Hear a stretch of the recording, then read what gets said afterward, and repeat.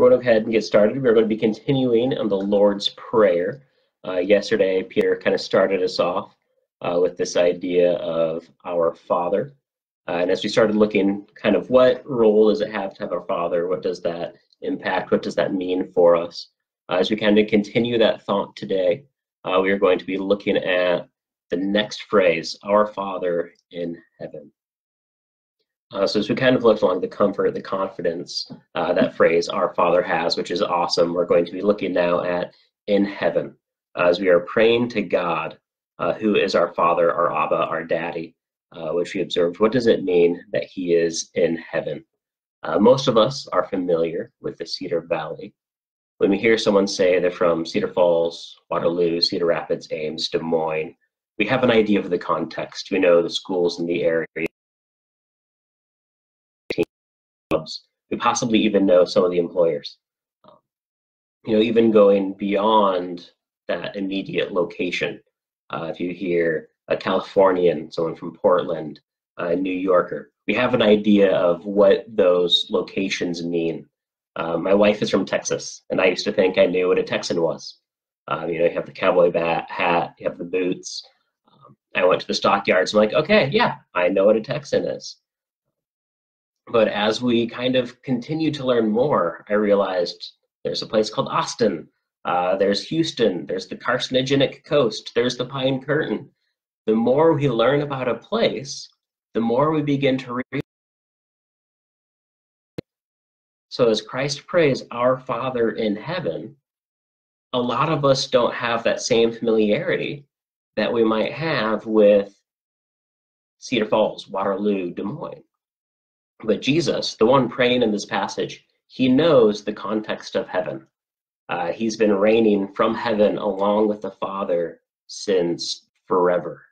In John 1:1, it tells us that in the beginning was the Word. The Word was God, and the Word was with God. A few verses later, in John 1:14, it says that the Word became flesh and dwelt among us. Jesus is the Word. Jesus came from heaven to earth to be with us.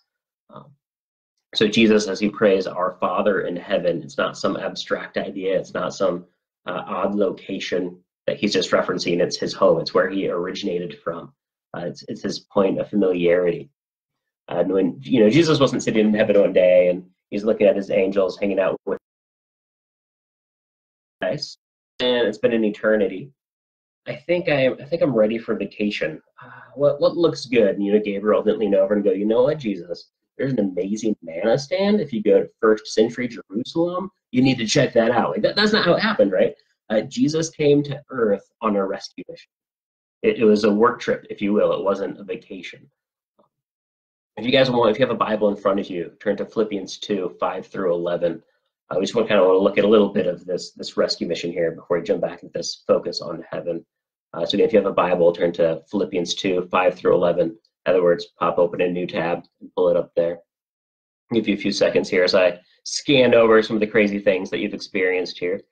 Kids riding bikes, people walking dogs, people playing in their yards. It's like going back to your childhood. That's accurate. Going back to my childhood, you can't people. And I put up Christmas lights. So those are some crazy things that I've done in the last couple days here. So hopefully you've had a chance to get to Philippians 2:5-11. Let me read that here for us.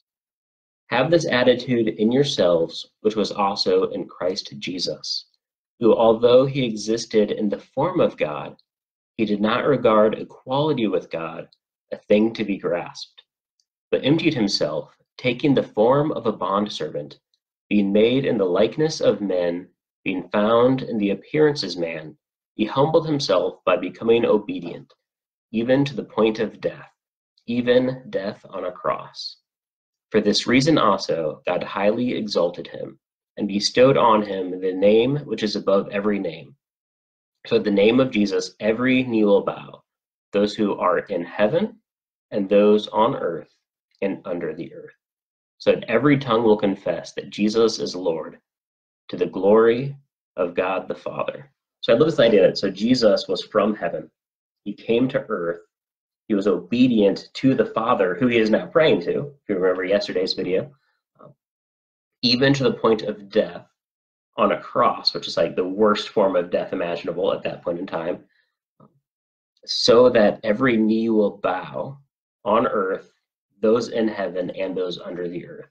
Jesus left heaven, coming to earth, knowing it would result in his death, knowing the death was the cost needed to pay for our salvation so that we could be saved.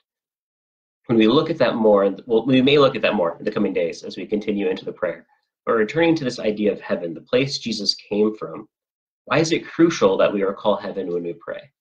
When Jesus prayed, why did he say, "Our Father in heaven"? He wasn't concerned that a different father would intercept the prayer. Like Jesus didn't start, "Our Father, hallowed be thy name," and then go, "Oh wait, what if Joseph is sitting here doing some carpentry and goes, "Oh yes, Jesus, what is it, my son?" No, like Jesus knew when he prayed, that prayer was going to God, the creator, the maker of the universe. So then why did he add "Our Father in heaven"?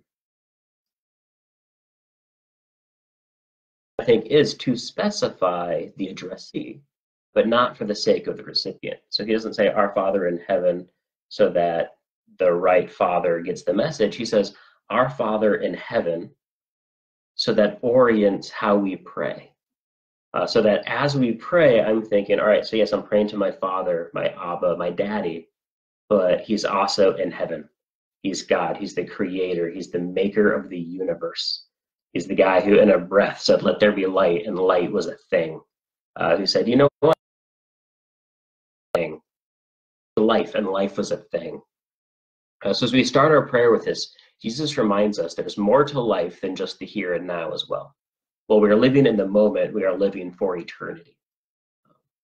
And what will that eternity look like? Will we spend that eternity with our Father in heaven, or will we spend that eternity apart from our Father in heaven? Who are you bringing with you in that eternity? Who are you leaving behind from that eternity?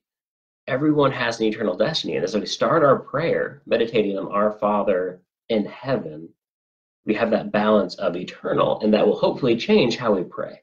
As we enter prayer thinking about that eternity, thinking about the weight, the gravity of the situation, that will hopefully change how we pray. I mean, how often have you paused in your prayer? But I'm also praying to the creator of the universe, and I have eternity laid out before me, not just for myself, but for everyone around. That should really impact how we approach and how we pray.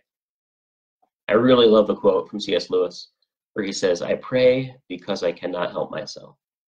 I pray because I am helpless. I pray because the need flows out of me all the time. Waking and sleeping, it doesn't change God, it changes me." So think about that. We pray not to change God, but to change ourselves. God knows what we're going to pray before we pray, but that does not remove the necessity of our prayer. When we pray to our Father in heaven, our helplessness should be evident, our needs should be obvious. But we pray so that God can change us here on earth. That doesn't mean that we don't intercede for people far away from that. We should definitely be interceding.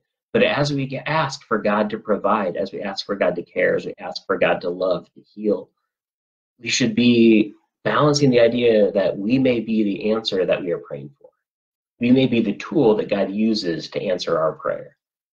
So as I pray that during this pandemic, my neighbors stay fed, perhaps I'm the person he's preparing to make them a meal.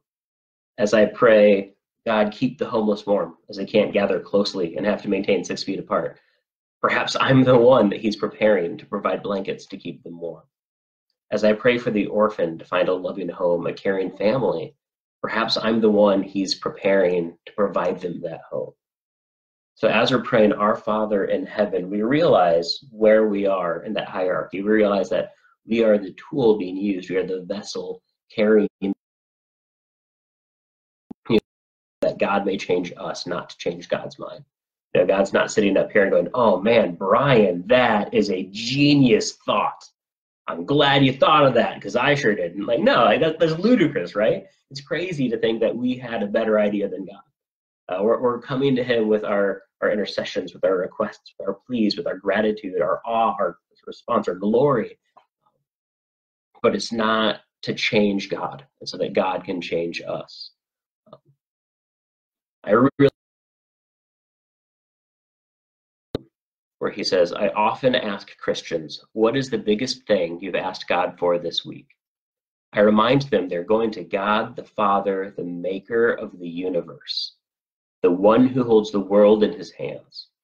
What did you ask God for? Did you ask for peanuts, for toys, for trinkets? Or did you ask for continence? I want to tell you it's tragic. The little itsy bitsy things we ask of our Almighty God. Sure, nothing is too small, but also nothing is too big. Let's learn to ask from our big God some of those big things he talks about. God our Father is in heaven, waiting to hear from us, his beloved children. When you approach him today in prayer, you can approach him in confidence and in reverence. You can approach him in anticipation and in awe. You can approach him as your father, as your Abba, as your daddy, but you can also approach him as the Almighty Creator, the master of the universe, the one who holds time and eternity in his hands. So I'm curious what you guys think. What are some of those big things that you are going to ask God for?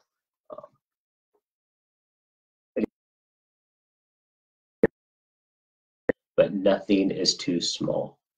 So I'm going to give you guys some time here. Throw out in the comments, what are some of those big things that you want to ask God for? And bear in mind what we said yesterday, you know, God as our Father. We have this boldness, this confidence that we can approach his throne, knowing that he's glad to have us. You know, and you think about a good father and how he relates to us. You know, you can come to your dad. He's interested in the small, minute details of your day. You know, who did you play with? What did you watch? What did you do? What did you eat? But they have good hopes for our future. God is that same way. God desires to know those minute details of our life, but he also wants to give us continence. He also wants to give us those great things. So again, feel free to throw out in the comments some of those big things that you're going to be asking of our big God. Recently, I've been spending a lot of time meditating on the I am statements of God. And just this idea that, you know, I am the light of the world. I am the salt of the earth. I am the bread of life. I am the door to the sheep. And as you kind of think about that, you know, bearing in mind that, you know, we're praying to God the Father, Christ the mediator, who has these I am roles. And how will that your prayer as you remember you're praying to God in heaven, you're praying to the Almighty.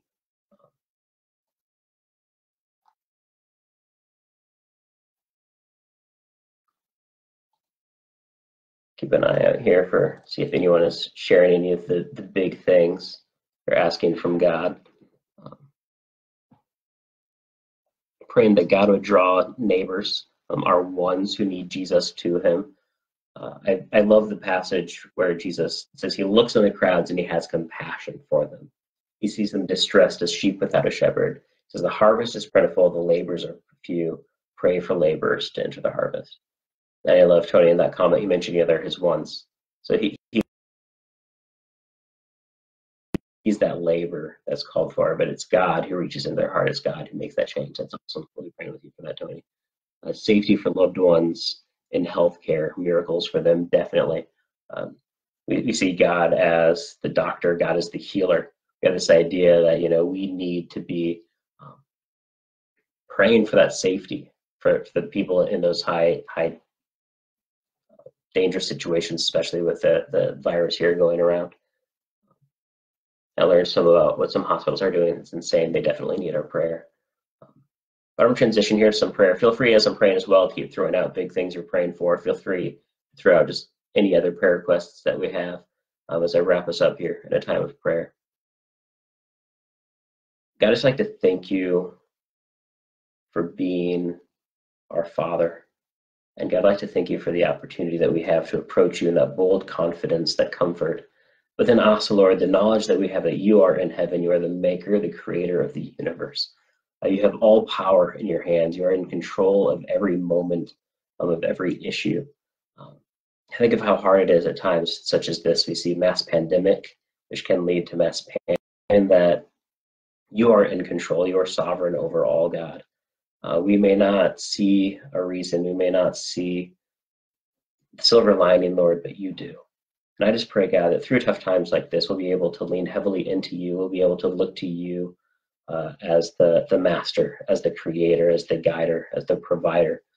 And Lord, I pray for these big things. I pray for our ones, for our neighbors, for our friends, for our family that don't know you, that we can use this as a catalyst to share the hope that we have as they see us in this dark time, just with an unreasonable joy founded in you, that they'll be able to desire medical professionals. I think of what I heard yesterday from some people connected to the doctors at Johns Hopkins. They're not allowed to see their patients unless they have to be there for the protection, the lack of equipment that we currently have. Lord, I just pray that you'll continually provide the means necessary to get tests done, to get health to people. I pray that you can heal the sick, Lord. I pray that you can protect the healthy. I pray that you give us wisdom and diligence as we go about our days, as we go about our work, as we go about our lives. And I pray for the community in that